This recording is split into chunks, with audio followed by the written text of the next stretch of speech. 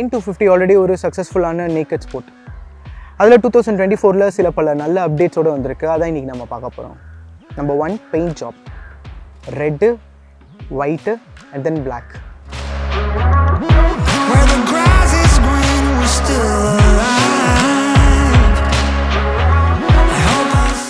ரெண்டாவது update golden USD front folk. ஆக்சுவலாக golden colour வந்து இந்த ஒயிட் அண்ட் ரெட்டுக்கு மட்டும்தான், பிளாக்குக்கு பிளாக் யூஎஸ்டி ஃபோக் தான். பழைய டெலிஸ்கோபிக் ஃப்ரண்ட் ஃபோக்ஸை விட இது பெட்டராக பர்ஃபார்ம் பண்ணிச்சா அப்படின்னு கேட்டால் I'll tell you about it later. மூணாவது முக்கியமான அப்டேட் 10mm கூட பழைய வெர்ஷனோட.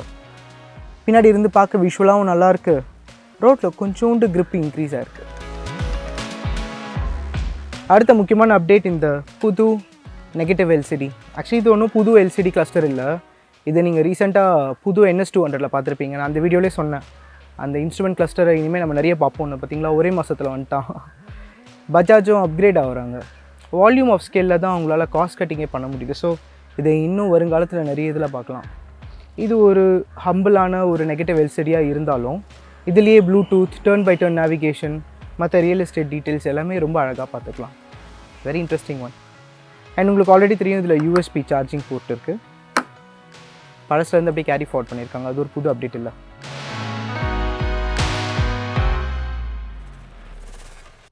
இன்னொரு மேஜர் அப்கிரேட் வந்து ட்ராக்ஷன் கண்ட்ரோல். பஜாஜில் முதல் தடவை ட்ராக்ஷன் கண்ட்ரோல். அதில் 3 ABS மோட்ஸ் இருக்குது, road, rain, of ரோடுன்னு. ரெயினில் ABS intrusion ரொம்ப ஹெவியாக ஃபீல் ஆகுது அண்ட் ரோடில் ரீசனபிளாக இருக்குது. ஆஃப் ரோட்லேயும் ABS இன்ட்ரூஷன் இருக்குது, ஆனால் ஒரு 2 வாட்டி லாக் ஆக்கிட்டு நம்மளை ஒரு மாதிரி ஆஃப் ரோட்டில் ஓட்டோன்ற மாதிரி ஒரு சந்தோஷத்தை கொடுத்துட்டு அதுக்கப்புறமா ABS கிக் ஆகுது. சரிங்களா, ஒரு வேளை தேவைப்பட்டுச்சுன்னா ட்ராக்ஷன் கண்ட்ரோலில் நம்மளால் ஆஃப் பண்ண முடியும், பட் அதை ஆஃப் ரோடு ABS மோடில் மட்டும்தான் நம்மளால் போய் ஆஃப் பண்ண முடியும். பட் அது ஒரு காண்டான வேலை. இந்த மெனு பட்டனை ஒரு 2 வாட்டி அமுக்கிட்டு அதுக்கப்புறமா இன்ஸ்ட்ருமெண்ட் கிளஸ்டரில் ABS செட்டிங் போயிட்டு அதில் ஆஃப் ரோட் போயிட்டு அதில் சில பல விஷயங்களை பண்ணிட்டு தான் நம்ம அதை ஆஃப் பண்ணணும். ஒரு கஷ்டமான ப்ராசஸ், ஒரு ஈஸியான ஒரு ஸ்விட்சபிள் இல்லை அது.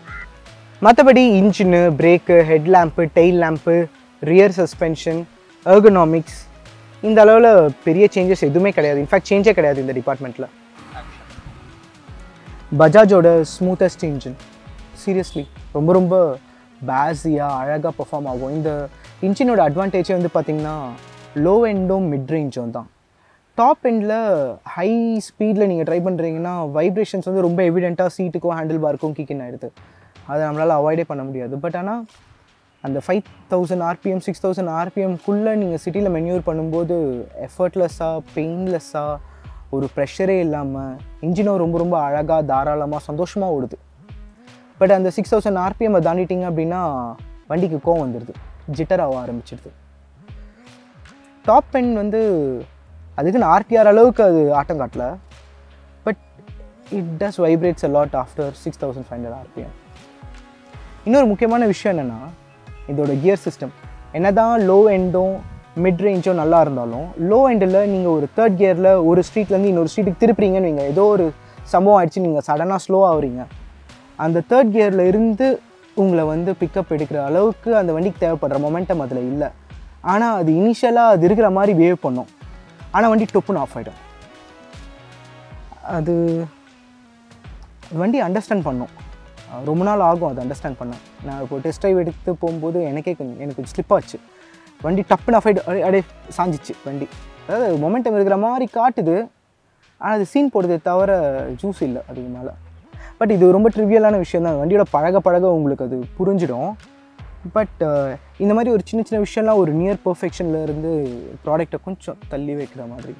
மற்றபடி நீங்கள் அந்த மாதிரி சிச்சுவேஷன்ஸில் இல்லாதப்போ ஒரு டிராஃபிக்கில் ஃபில்ட்ரிங் பண்ணுறதா இருக்கட்டும், டக்குன்னு கியர் கட் பண்ணி ஓவர்டேக் பண்ணுறதா இருக்கட்டும், excellent. Low end and mid range excellent. Top end தான் கொஞ்சம் படக்கான்ட்டு. வண்டியோட ரைட் ஸ்டாண்ட் வந்து அப்ரைட்டாக கமாண்டிங்காக இருக்கும். 800 mm சீட் ஹைட்டு. நான் 5.5 to 5.6 இருப்பேன். கால் பாருங்கள் அப்படியே முழுசாக தரையில் பதியுது. ஃபுட்பேக் வந்து கொஞ்சம் ரியர் செட்டு, ஸோ கொஞ்சம் மடக்கி தான் நம்ம வச்சு ஓட்டணும். லாங் டிஸ்டன்ஸ் டூரிங்கில் இந்த மாதிரி ஒரு பொசிஷன் வந்து கொஞ்சம் மேனேஜபிள் தான். என்ன நீங்கள் ரொம்ப ஸ்பிரிட்டடாக ஓட்டும்போது டோ எப்படி வச்சு ஓட்டுவீங்க, ரிலாக்ஸ்டாக ஓட்டணும்னு நினச்சிங்கன்னா மேக்ஸிமம் லெவரேஜே உங்களுக்கு இவ்வளோ தான் இருக்கும். But aside to that handle bar ரொம்ப ரொம்ப ஈஸியாக இருக்கும் ரீச் பண்ணுறதுக்கு. நீங்கள் உட்காந்து அப்படியே இப்படி ராஜா மாதிரி இப்படி அப்படி ஓட்டலாம். நீங்கள் ஸ்பிரிட்டடாக ஓட்டணும் அப்படின்னா டக்குன்னு காலத்துக்கு பின்னாடி போட்டுட்டு அழகாக போனீங்கன்னா எவ்வளோ லெவரேஜ் இருக்குது. 250 to 400 ccல இது லைட்டஸ்ட்டு கிளச் கிடையாது. ஆனால் செகண்ட் ரேங்க் கொடுக்கணுன்னா கொடுக்கலாம். எஃபர்ட் கொஞ்சோண்டு தான் தேவைப்படுது. இது assistant sleeper clutch for matter of fact. It is light but not the lightest in the world. Gear வந்து ரொம்ப ஸ்மூத்தான சிஸ்டம் தான். பட் ஆனால் நீங்கள் ஸ்லோவாக ஓட்டும்போது, குறிப்பாக ஒரு 5th இருந்து நீங்கள் சடனாக ஒரு டிராஃபிக் ஜங்ஷனுக்கு வந்திருக்கீங்க, நீங்கள் 5th இருந்து வண்டி ஸ்டேஷ்னரியாக இருக்கும்போது இல்லை ஸ்லோவாக போகும்போது 2கோ 3கோ இல்லை நீங்கள் நியூட்ரல் அடித்து 1க்கு வரணும்னு நினச்சிங்கன்னா கூட கொஞ்சம் சிக்னிஃபிகண்ட்டாக எஃபர்ட்டை போட சொல்லுது டவுன் ஷிஃப்ட்டுக்கு. அது ஒரு கிரிட்டிக்கல் ஃபீட்பேக் கிடையாது. That's how this gear box will work. Front suspension ரோட்டில் இருக்கிற மேடு பள்ளங்களை ரொம்ப அழகாக ஈஸியாக ஈவன் அவுட் பண்ணிடுச்சு. அதில் எந்த இஷ்யூவும் இல்லை. ஆனால் இந்த ரியரில் மட்டும் இன்னும் ஸ்டிஃபாக தான் இருக்குது. அந்த ஸ்டிஃப்னஸ் கொஞ்சம் பழைய வெர்ஷனோட குறைச்சிருந்ததுன்னா ஒரு நியர் பர்ஃபெக்ட் பைக்காக இருந்திருக்கிறதுக்கு சான்ஸ் இருக்குது. But it is still stiff. ஃப்ரண்ட்லேயும் சரி ரியர்லேயும் சரி பிரேக் அப்ளிகேஷன் அதோட பைட் வந்து நல்லாயிருக்கு. பட் ஆனால் இந்த லீவரோட ஆக்ஷன் இருக்குல்ல, அது 50%க்கு மேலே தான் வந்து அந்த பிரேக் பைட்டே ஃபீல் ஆகுது. ஒரு சில பேருக்கு வண்டியில் இந்த எண்டிலே வச்சுருப்பாங்க, ஒரு சில பேர் இந்த பைக்கில் இருக்கிற மாதிரி இருக்கும். சப்ஜெக்டிவ் தான், ப்ரிஃபரன்ஷியல் தான். பட் இது வந்து பாதிக்கு மேலே ப்ளைக்கு அப்புறமா தான் உங்களுக்கு கொஞ்சம் சிக்னிஃபிகண்ட்டாக நீங்கள் எஃபர்ட் போடணும்னு சொல்லுது. ரியருக்கும் அதே மாதிரி தான் இருந்தது. சீட் வந்து ரொம்ப ரொம்ப அடிக்குவேட்டான பர்ஃபெக்டான சீட். ஏன்னா இதோட குஷன் ஒர்க் இருக்குல்ல, இது வந்து நீங்கள் சிட்டியில் கம்யூட் பண்ணும்போதும் சரி, ஒரு லாங் டிஸ்டன்ஸில் ஓட்டணுன்னாலும் சரி, இந்த இடத்துல நீங்கள் நிறைய டிஸ்டன்ஸை சேஞ்ச் பண்ணி மாற்றி உட்காந்து ஓட்டலாம். அண்ட் பில்லியனோட சீட்டும் தாராளமாக இருக்குது. செக்மெண்ட்லேயே இது தான் பெஸ்ட்டு சீட்டுன்னு நம்மளால் சொல்ல முடியாது. பட் ஒரு ஃபேமிலி ஆஃப் 3க்கு கண்டிப்பாக இது பொருந்தும். பட் ஆப்வியஸ்லி இது ரைடர் ஃபோக்கஸ்டான ஒரு பைக் மாதிரி தான் ஃபீல் ஆகுது சீட் கம்ஃபர்ட் அடிப்படையில். முக்கியமாக நீங்கள் தெரிஞ்சிக்க வேண்டியது இந்த ரியர் வியூ மிரர் பற்றி தான். வாங்க கிட்ட வாங்க சொல்கிறேன். இது ஒரு நல்ல ரியர் வியூ மிரர். இந்த செக்மெண்ட்லேயே ரொம்ப ரொம்ப டீட்டெயில்ஸ் அதிகமாக காட்டுற ரியர் வியூ மிரர். உங்களுக்கு சிட்டி கம்யூட்ஸ்லேயும் சரி, ஓவர்டேக்ஸ் பண்ணும்போதும் சரி ரொம்ப ரொம்ப நல்லாயிருக்கும். எல்லா டீட்டெயில்ஸும் அவ்வளோ அழகாக தெரியுது. வாப்பா பில்லியன் டெஸ்ட்டு. பின்னாடி 6 அடி ஆள் உட்காந்து நிற்கிறாரு. எப்படிவா இருக்கு? நல்லா இருக்குது, நல்லா வியூ இருக்குது. நீ எந்த வண்டியில் உட்காந்தாலும் வியூ நல்லா தான்டா இருக்கும். சீட் எப்படி இருக்குது? இன்னும் கொஞ்சம் லைட்டாக குஷன் ஏற்றிருக்கலாம். நல்லா தான் இருக்குது, கம்ஃபர்ட்டாக தான் இருக்குது. ஓகே, ஒரு ஃபேமிலி ஆஃப் 3க்கு செட் ஆகுதா பார்க்கலாம். லீகல் வா வந்து உட்காரு. குழந்தைய எப்போ நடுவில் தான் உட்கார வைப்பாங்க ஃபேமிலி ஆஃப் 3. ஒரு பேர் போகிறது தப்பு. அவனை டேங்க்ல தான். ஏய், அதாவது ஒரு ஃபேமிலி ஆஃப் 3க்காக பார்க்குறோம். ஓகேவா? ஆனால் நீங்கள் கூடிய சீக்கிரம் தகப்பனை இறந்துருக்கீங்கன்னு நினைக்கிறேன். என்னடா எப்படியா இருக்கு? இல்லைப்பா, இடம் பத்தலப்பா. சரி, ஒரு இவங்கள மாதிரி உட்காரு, சாரி கட்டின லேடிஸ் மாதிரி உட்காரு. உட்காரு பாப்பா, உட்காருப்பா. ஒரு விஷயம் பண்ணால் கரெக்டாக பண்ணணும். எப்படிப்பா இருக்கு? வாய்ப்பே இல்லைங்க. சீக்கிரம் நீங்கள் தான் பார்த்துக்கணும்.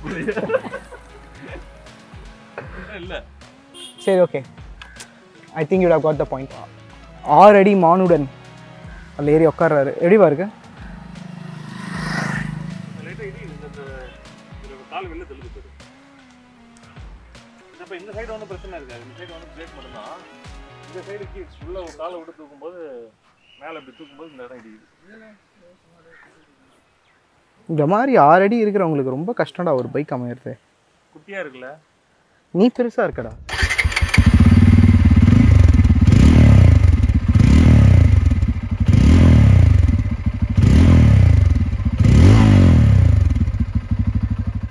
Litre fuel tank capacity. ரொம்ப பொறுமையாக நிதானமாக எக்கானமியில் ஓட்டினா 40 km/லிட்டர் கூட மைலேஜ் வரும். ஸோ 5 கீர் வச்சுக்கிட்டே ஓட்டிக்கலாம் போல இருக்குது. நல்ல மைலேஜ் வேணும்னா. ஒரு பைக் எந்தூசியாஸ்டாக சொல்லணுன்னா, இதோட ரியர் சஸ்பென்ஷன் இவ்வளோ ஸ்டிஃபாக இருக்கிறத கொஞ்சம் ப்ளஷியாக மாற்றிட்டு அந்த 6th கியர் ஆட் பண்ணிட்டோன்னு வைங்களேன், இது ஒரு நியர் பர்ஃபெக்ட் பைக் தான் சீரியஸ்லி. மற்றபடி ஒரு கம்யூட்டராக, ஒரு லாங் டிஸ்டன்ஸ் டூரராக ஆல்ரெடி இந்த பைக்கில் இருக்கிற எல்லா சாராம்சமும் ரொம்ப கனக்கச்சிதமாக ஒரு 250cc கிட்ட என்ன நீங்கள் எதிர்பார்ப்பீங்களோ gives you.